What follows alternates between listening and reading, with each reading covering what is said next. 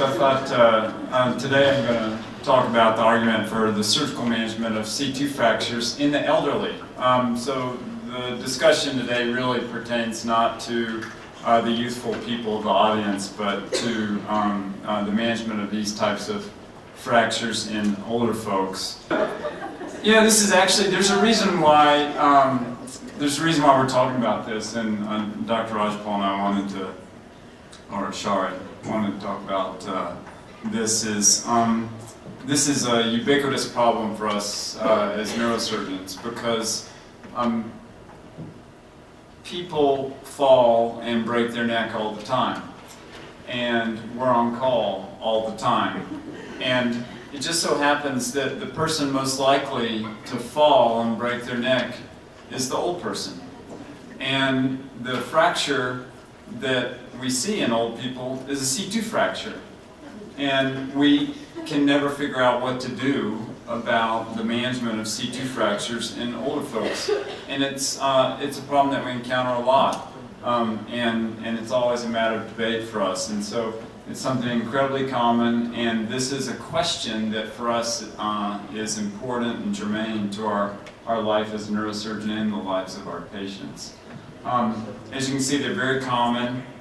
We're not talking about the high velocity accidents that you see in young middle-aged people, but we're talking about the fall in the elderly. And we're seeing it more and more and more often as people get older. C2, let's go into the anatomy just real quick. So the dens is the little projection coming up off of the body of C2, as you can see in this picture. And let me see if I can get this to work. Oh yeah. So here's the dens right there. The base of the dens has got really a terrible blood supply, and it does tend to be osteoporotic. These joints here, these are the C1, C2 joints, they're really flat and they don't provide any translational stability for this structure. It's really provided by the dens and the transverse ligament. And then also keep in mind the vertebral artery goes right through this area. Here's a little picture of the vertebral artery flowing right through this area, and you see a type 2 fracture of the dens right at the base of the dens there. Another picture of the bird. So this is a picture of the trabecular anatomy of C2, and you can see that, there's a lot of variability in what's going on inside the dens itself. Each of these is a little different. And, but one thing that you will notice, there are a lot of these cross-sections that show an area of sort of paucity of bone in this area right here where the fractures do tend to occur, and this is the area where it's very vulnerable to breaking. Here's some other cross-sectional images of the dens, and you can see between people there's a different, widely varying amount of bone here.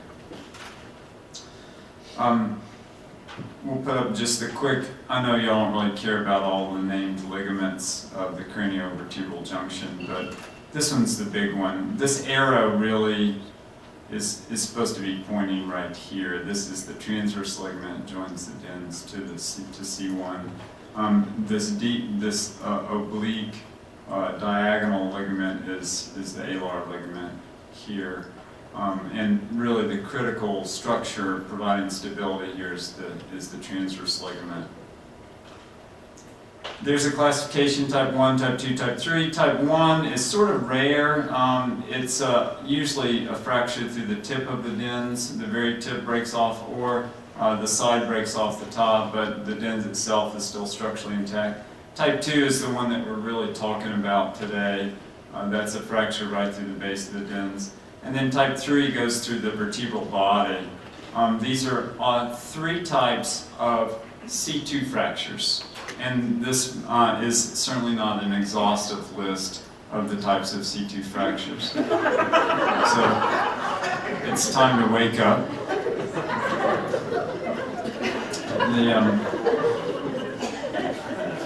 This is another, there's some subtypes, and I don't want to get bogged down in this, but you can have a straight horizontal fracture, you can have an oblique fracture posteriorly, an oblique fracture anteriorly.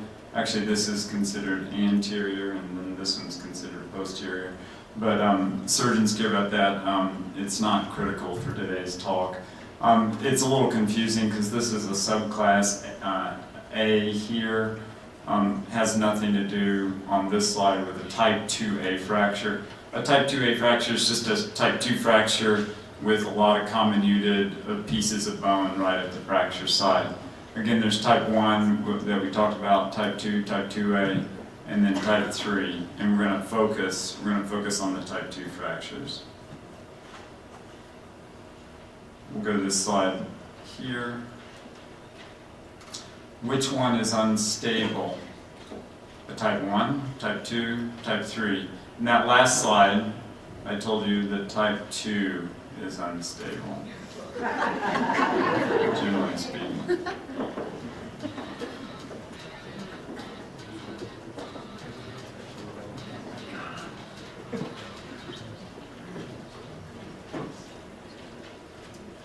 Wow, that's a really good job. They can all be unstable, but usually it's the type 2 that's unstable. Treatment strategies. Surgery versus conservative management. We're going to try and determine what to do. We're going to look at the fracture type, the amount of displacement, how far has it moved, the extent of angulation, and the interval between the fracture occurrence and the treatment, and then the patient's age. The type 2 DENS fracture, and particularly the type 2A fracture, has a very high tendency not to heal. When we say non-union, we're just saying non-healing. External immobilization can be always considered when patients are not fit for general anesthesia, or if they're so severely injured that the nurses aren't going to let us take the patient to the OR, and then sometimes we'll consider this external immobilization when the nurses like jump on the patient as we're trying to whisk them off to the OR.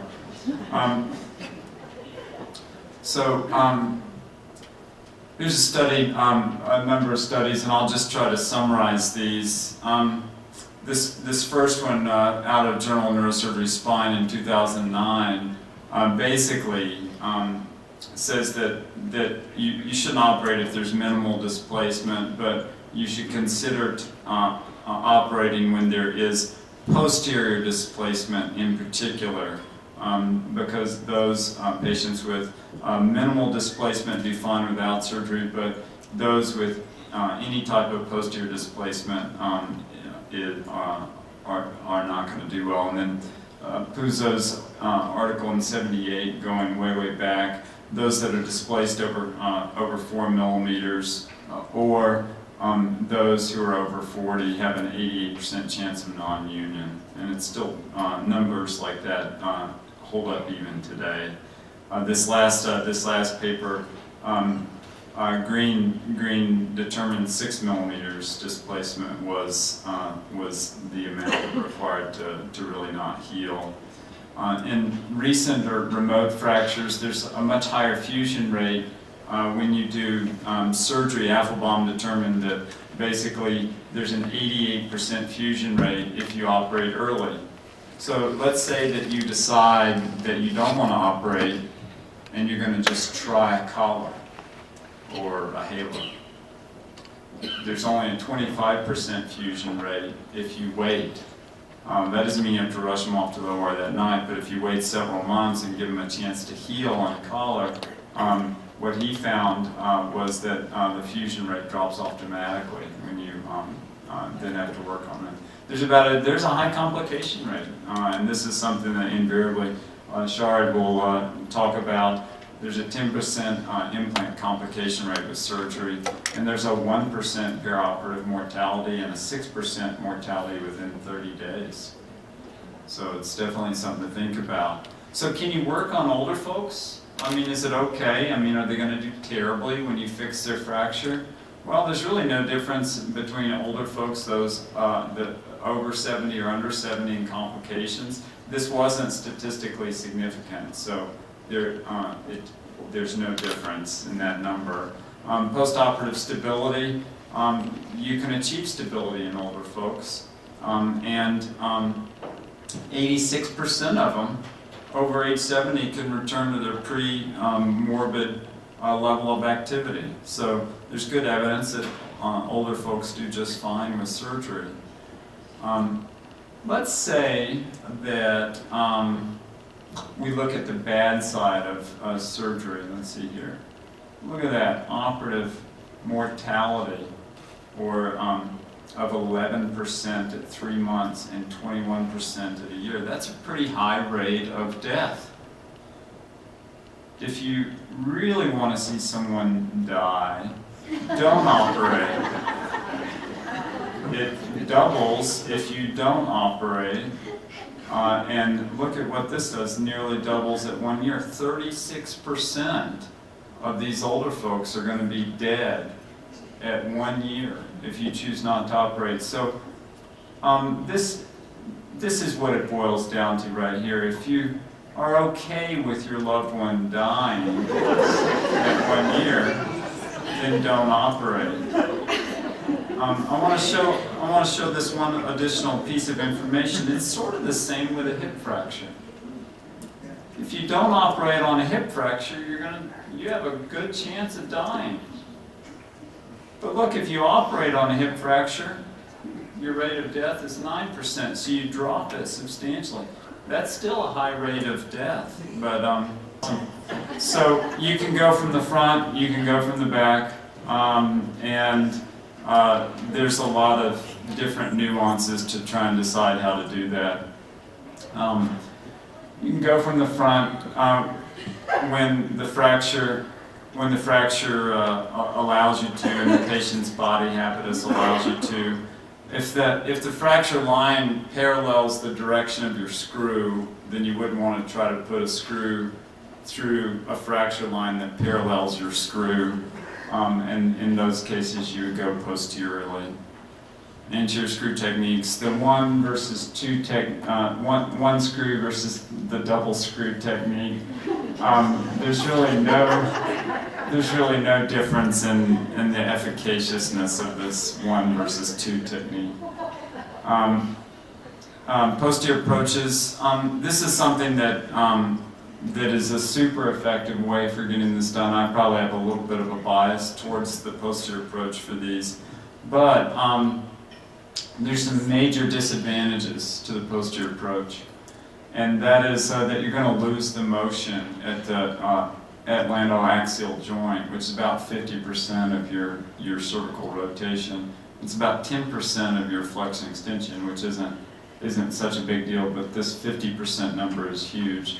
And then there is a measurable complication rate in surgeons other than me in doing this, but it is pretty measurable, and there's things that can happen. We all get complications, and so fusion rates. Let's say that we decide not to operate, and we're just going to put people on a cervical collar for this. Well, there's a type 2 fracture. There's like a 50% chance you'll fuse. If you use a halo, wow, it goes from 50 to 70. So that means you have like a 30% chance of failure. Or if you do posterior or anterior, you really have like a nearly 90% chance of achieving bony union. You say, well, why do we need to achieve bony union? Well, your spinal cord will get crushed if you don't. You'll develop instability. And one thing that I didn't put on the slide that's really the most important is it hurts like hell.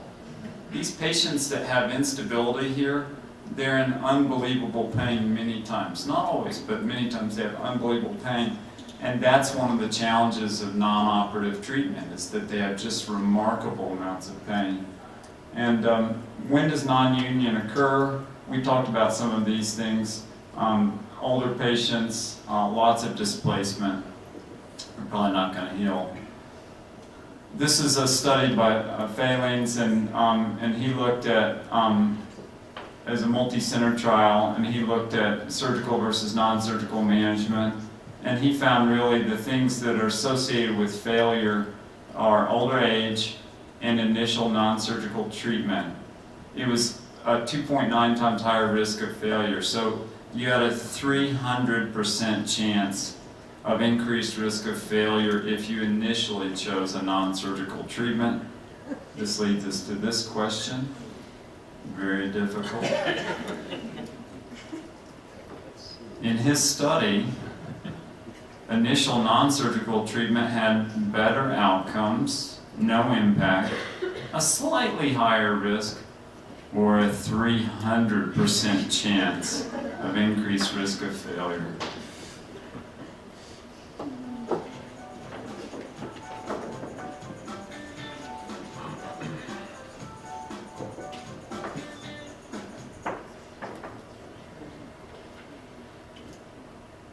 Wow, that's pretty good. Great. Clinical outcomes. This is just a quick study of 42 patients with 8.5 months follow-up. 15% had a non-union rate, and these were patients that had anterior screw fixation. There was a 5% perioperative mortality and a 10% 3-month mortality, which is sort of in the ballpark. So let's say that you chose, to not do surgery. So if you don't do surgery, that leaves two options. You can put people in a halo, or you can put people in a collar. And I could survey my PAs here. How many people are going to heal in just a cervical collar with a type 2 fracture? They're just not. It doesn't work. So that leads us with halo immobilization. That's misspelled. It's halo immobilization. This is where we put the crown around and attach it to a vest. And this is where we put the pins. This is sort of useful for all of us as neurosurgeons and our PAs. This is where you want to put the pins, to the outside of just above the orbit. And the reason why is you have the supratrochlear and supraorbital nerves here. There's no nerve out here, so sort of go from the mid, or the mid pupillary line and go lateral, just lateral to that. Unless you want the patient calling continuously with the remarkable pain they have shooting up over their head. So halo sounds like a good option. You don't want to do surgery. Well, we weren't going to do surgery. The problem was 42% of older folks with halos die. You might be better off to leave them alone, because this is just a remarkably huge number. The major complication rates in halo placements in the elderly were nearly twice as high in a halo device. It's an unbelievably horrible treatment option for someone who is in their elder years. They just don't tolerate it. They go crazy, they feel trapped, they have psychological breakdown. The nurses can attest to this. It's just an unbelievably terrible thing. So, is the halo vest immobilization in the elderly a death sentence? This was a study published in 2005. Unbelievable mortality in a halo. So this is the same guy. See, and he's one of the older folks that escaped. This was the very patient used in this slide. So, and it's interesting because he's a neurosurgeon, he's gonna talk after me. I felt sorry for him, so I let him talk after me so he could refute everything that I said. I just wanted to give him a chance. These are types of orthosis: Miami J collar, Aspen collar, Philly collar. I just sort of put that up so y'all can see the different types of collars that we use.